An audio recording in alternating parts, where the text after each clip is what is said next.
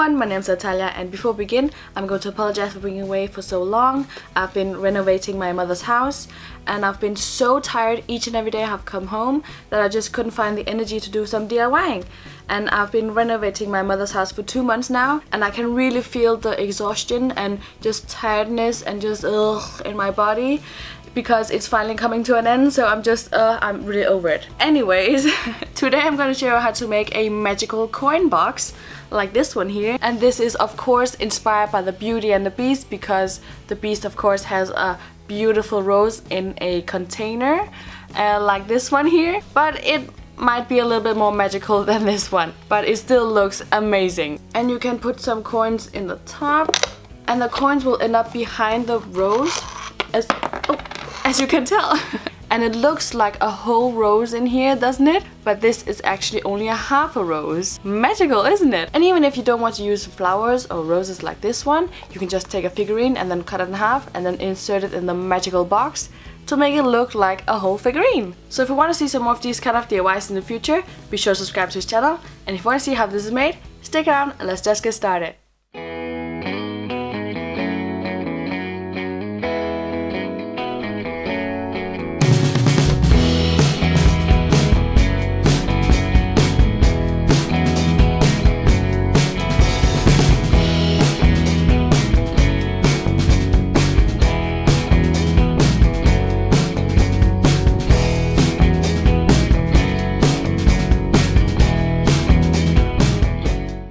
Now take your box and your ruler and then measure inwards 1 centimeter.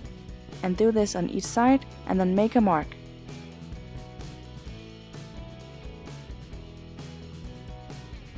Now make lines from these markings to connect them and to create a square in the middle, which is the one that you need to cut off with your box cutter.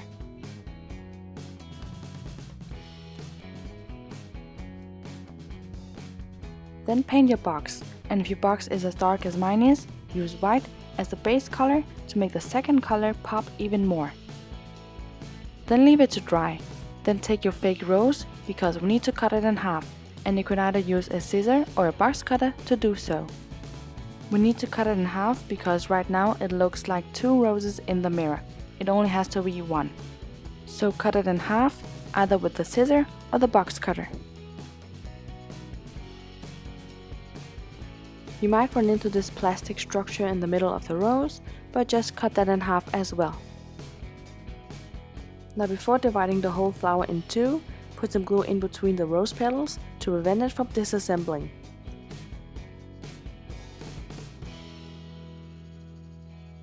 Now we need to attach the half rose onto the mirror, but clean it before doing so.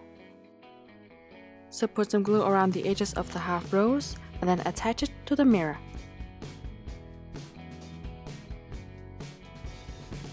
Now take your acetate and then place it on the side with a cutout, and then draw around it, and then cut this little square out, put some glue on the corners, and then place it inside the box. And then press hard on the corners to make it stick. Now to the sheet of holographic paper, it should have the measurements of the side, the bottom, and the other side of the box. Then put some glue on this long piece of paper and then place it inside the box. And press down to make it stick properly. Now one of the last things we need to do is to place the mirror in the box, and the mirror needs to be the same measurements as the box but diagonally. So we need to place the mirror like this in the box.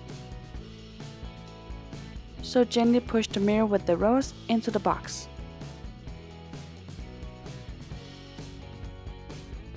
The last thing we need to do is to make a coin slot on the lid of the box. And if these side flaps are a little bit too wide, just cut some of it off. Then take your ruler and then from the edge of these side flaps, make a line upwards onto the lid. Then use your ruler to find the middle on the lid, then make a mark and then make a line. Then use your box cutter to cut this line out and make an opening. Then your magical coin box is done! Now put in all your coins and save for a trip to visit Belle. I hope you enjoyed watching, and if you did, give this video a like, it helps me out a lot. And let me know down below if you're going to make this magical coin box and are you going to put a rose in it or something else. And if you want to see the upcoming videos here on this channel, you need to subscribe and be a part of our lovely DIY family here at the blue box. So subscribe, and I will see you soon with more ideas. Bye!